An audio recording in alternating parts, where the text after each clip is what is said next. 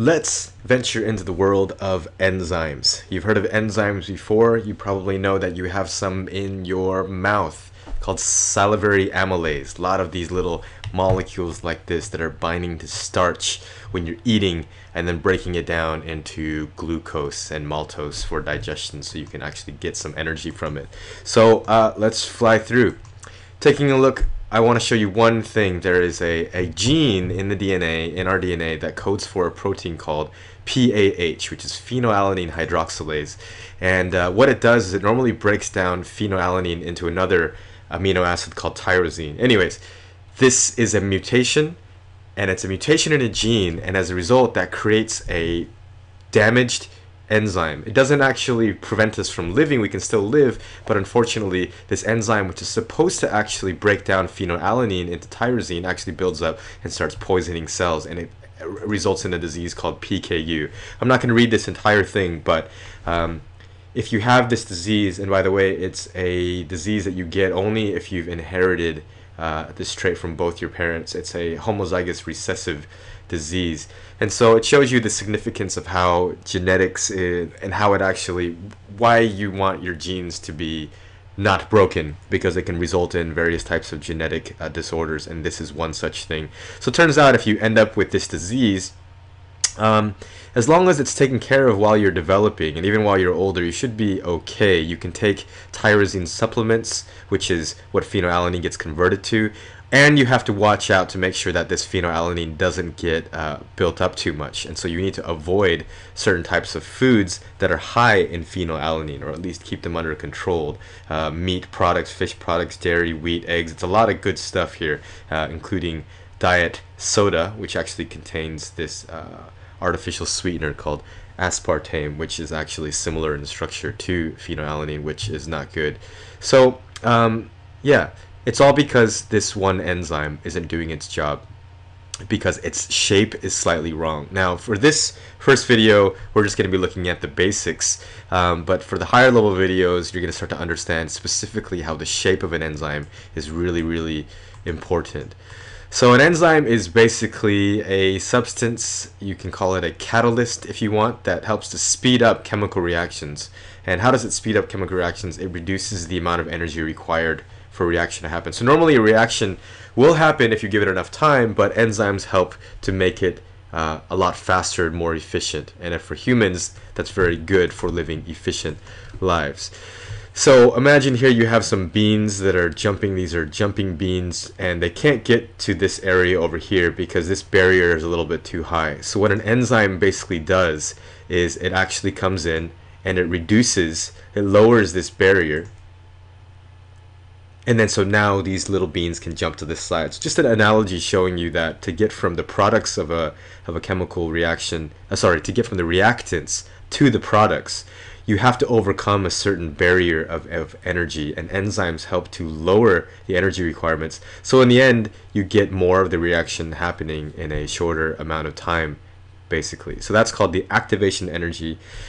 That's all you really need to understand at this level here, but later we're going to jump into this in more detail. So a fancy way to call that energy required is called the EA, or the activation energy. So enzymes actually reduce the activation energy.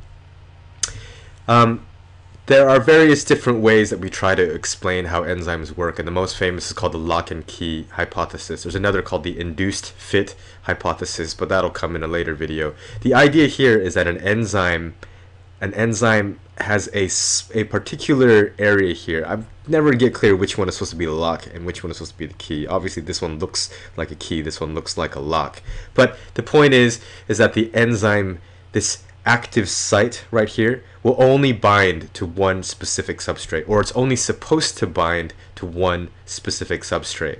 So if this was actually amylase in our mouth, it would only be looking for starch. And something else like a fat or a lipid would not actually be able to bind to it because its shape does not fit this particular active site.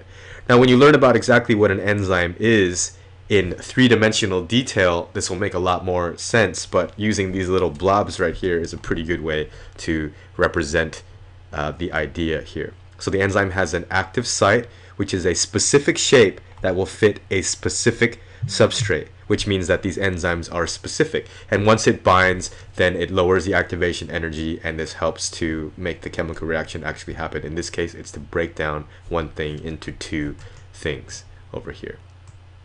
That's called the lock and key hypothesis.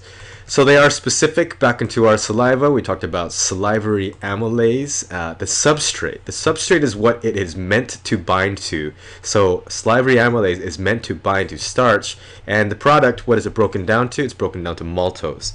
One maltose molecule is actually made up of two glucose molecules combined. So maltose can then be broken down further into glucose if we need that to be the case. So the enzymes can actually help to combine things together as well too. So here you have substrate 1, substrate 2 forming a temporary enzyme substrate complex, and it's lowered the activation energy, and there's the product. So in this case, the enzyme's goal is to join two things together.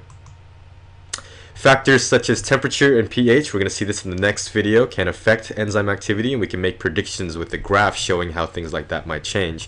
So I'm not going to get into that too much right here, but it turns out that salivary amylase, as well as all the other enzymes in this beautiful body right here, work best at around human body temperature, 37 degrees. And we're going to see if it goes too high, you can really mess with the shape of the enzyme. If it goes too low, the enzyme might not work because there's not enough energy to allow the enzymes to bump into other molecules that are around there. So enzymes are specific, and they function under pretty specific conditions as well too. So here's an example of two digestive enzymes. Pepsin is found, well, you can kind of guess.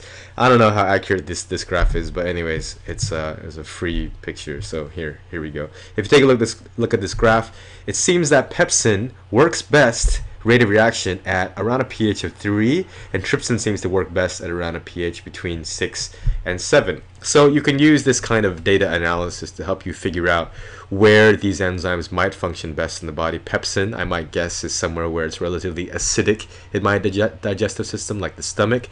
Trypsin, maybe closer to neutral or slightly alkaline. There are some others, pancreatic amylase. Anyways, that might be something that might be in the small intestines or something like that. So they do work at an optimum pH. Again, at the higher level, we'll explore why changing the pH can actually mess with the enzymes. It actually ends up changing the shape, and if the shape is very specific like this and you change the shape of the active site, then guess what? It can't fit anymore based on the lock and key hypothesis. Okay, so that's the basic introduction to enzymes. Next video, we're going to look at really quickly the factors that can affect enzyme reactions, and it's a great place to start when designing your own experiments. All right.